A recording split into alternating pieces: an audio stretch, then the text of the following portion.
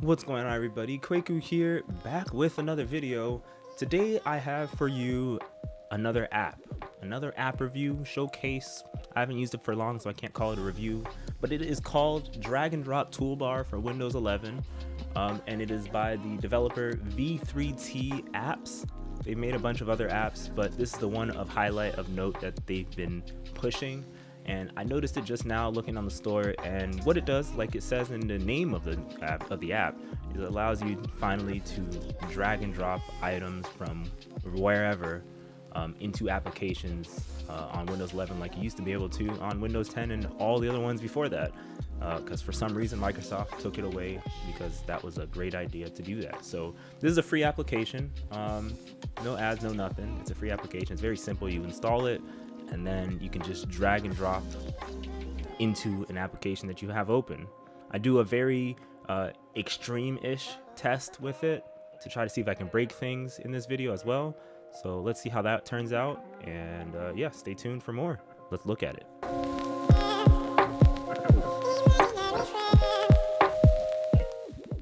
So you might be wondering, where is the application? Where is the application you're showing off? Well, it's already open. It's this notch up here at the top of the screen here. For this purposes, you guys are going to view this in 1920 by 1080, basically 1080p full HD.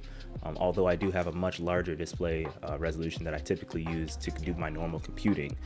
But I want to show in the most normal sense ever, like what usual people have for displays. Most people don't have ultra wides and things like that. So now I'm going to go to my file explorer, and right now what you're seeing is a couple thumbnails and a couple videos that I've uploaded in the past, mainly those Windows Insider builds that I've uploaded in the past. And I'm going to use these thumbnails here, these JPEG files. You could technically use videos as well, but I'm going to use JPEG files in this purpose, and I'm going to drag them in to various programs. So right here I have Word, and right here I have Affinity Photo.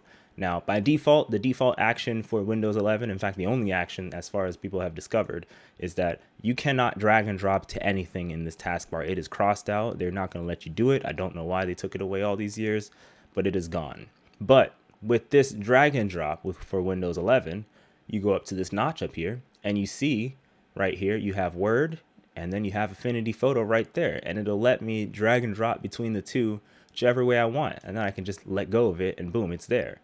So just like that, that works. So if I open up File Explorer, and let's say I want to open up this and I want to drag and drop, I want to put in Affinity Photo, boom. Let's wait for it, boom. So now you have that file right there, and it's already ready to go. So if you want to see it fully, let me just try to shrink this, there you go. So if you want to see it fully, it is already there. So there's the file. So then, you know what? Let's pick another image file. Let's pick this dev channel 21327, drag and drop. Let's go to Word. Let's scroll it down a little bit. Boom. Let's attach that right there. So now you have two images that have been drag and dropped into, Word. Pretty simple. Another thing you can do, I'm going to test out. This one I haven't tested out yet is videos in Word. I think you're able to do this, but we'll find out together. So I'm going to take this MP4 video. I hope it'll work. Put it into Word, scroll down past this 22, and let's see if something shows up with Word. I'm not sure if this even isn't as a function in Word. The file might be too big, but we'll find out. Nope, it actually works. So there you go. You can, in fact, do that with this application. You can still drag and drop your videos and things like that and embed them into your documents, which is pretty nice. And then let's see what happens if I click the video. And then does it do anything else? No. What happens if I activate contents? So if I hit open, okay. So it opens up the video just like normal, but it also adds the file's thickness to my overall document. If I minimize this, and let's say I want to, you can't do videos in Affinity Photo, unfortunately, but I can do another photo. So you know what, let me go take this photo and take this and put this here. Boom, it's already in there. And then if I want to shrink it, there you go. Now it fits, and you can make it straight if you're OCD kind of like I am. And there you go. So this application is so dead simple that like you can't screw this kind of thing up. You install it, and then it installs very quickly, and then you can just then drag and drop everything to whatever you want, as far as I know. I don't use too many things on my computer. I'm sure someone will find things that can't be drag and dropped, but if you do find that, well, the developer is there for that. But for my purposes of showcasing this application, that's what I've noticed.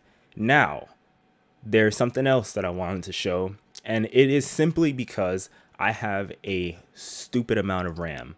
I have, where is it? Right here. I have 128 gigabytes of RAM, 107 gigabytes remaining. So because of that, I want to find out what happens if you have multiple of the same window open, and also what happens if I can somehow fill up the entire bar on top of this screen here. So if I take this, right now I only have a few applications open, so you see that it's only Affinity Photo and Word. What happens if I try to fill out the entire bar up here? What happens? If I can even do that, I'm going to do a fast forward and try to open up as many applications as I can. So stay tuned for that. Give me 1 second.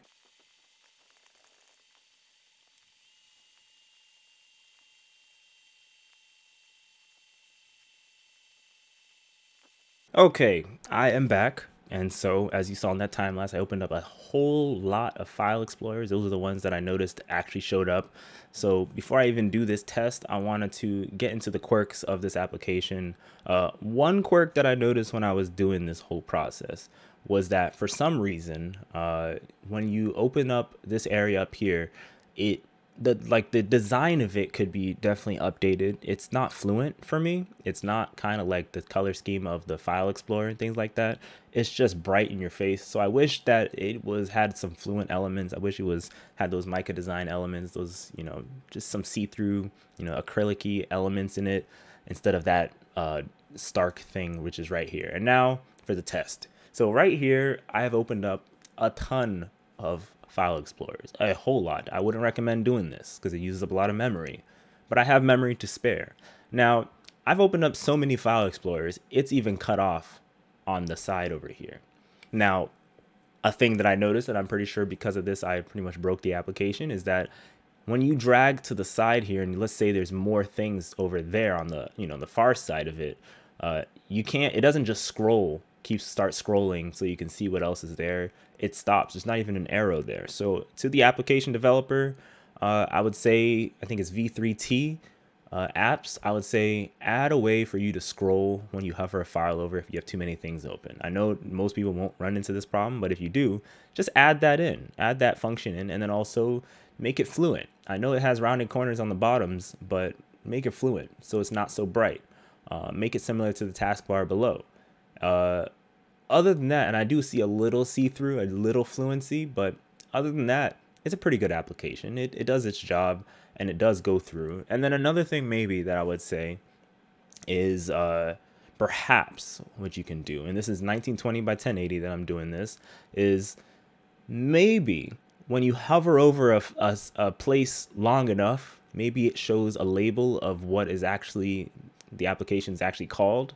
Because all of these things here, imagine if you download an application that for some reason had the same icon as File Explorer.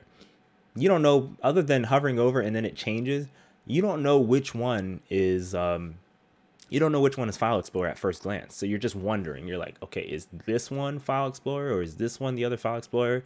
In this situation, all of these are File Explorer, but add a little label if you hover long enough, a quick label. And then other than that, I think I like this application. Will I use it too much? Maybe. I wish it was updated to have better design elements. It needs to be darker, or have an option to make it darker, because right now it's just the bright mode or light mode. Make it follow Windows 11's design, Windows 11's theme of dark and light mode. So that way, if my computer is dark mode, it should have a dark background, or just make it follow my taskbar down below if you can. So other than that, that is pretty much it in a nutshell. Let me go all the way back to my desktop. There we go. And other than that, that is it. That is file drag and drop, I believe. And if you want to know how much memory I'm using because of that, ironically, I didn't actually use up any extra memory. In fact, I have more gigabytes of memory available after doing that.